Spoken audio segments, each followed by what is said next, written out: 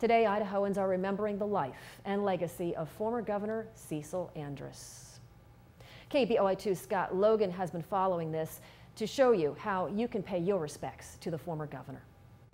Cecil Andrus, Idaho's only four-term governor, paid a final visit to the State House, his casket escorted by an honor guard and lifted up by the love of a grateful state.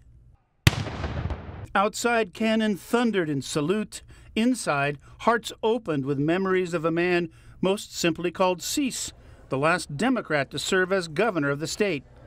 Cecil Andrus was Idaho. We were fortunate to call him an Idahoan.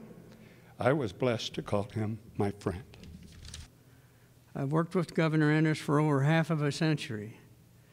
We demonstrated with many others that you don't have to be from the same party in order to get results. Andrus not only served an unprecedented 4 terms as governor, but he was also Secretary of the Interior under President Jimmy Carter.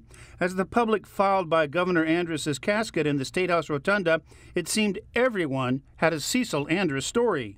My Cecil story is my father, who was a staunch Republican, voted Republican straight ticket for years.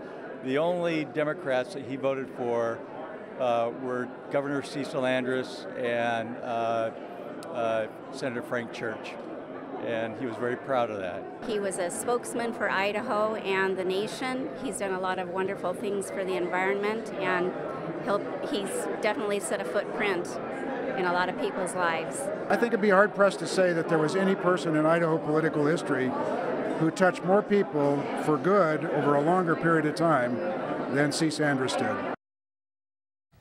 Again, that was Scott Logan reporting. Also announced today, Capitol Park will be renamed Cecil B. Andrus Capitol Park. It will be renamed in a future dedication ceremony. Tomorrow, you can attend a vigil in Andrus's honor at Boise State. It starts at 2 o'clock in the Boise State Jordan Ballroom. The event will feature guest speakers, including Idaho Congressman Mike Simpson, also Mark Johnson. You just saw him on camera there. He is the former press secretary. If you can't make it, we will be streaming it live on our KBOI2 Facebook page.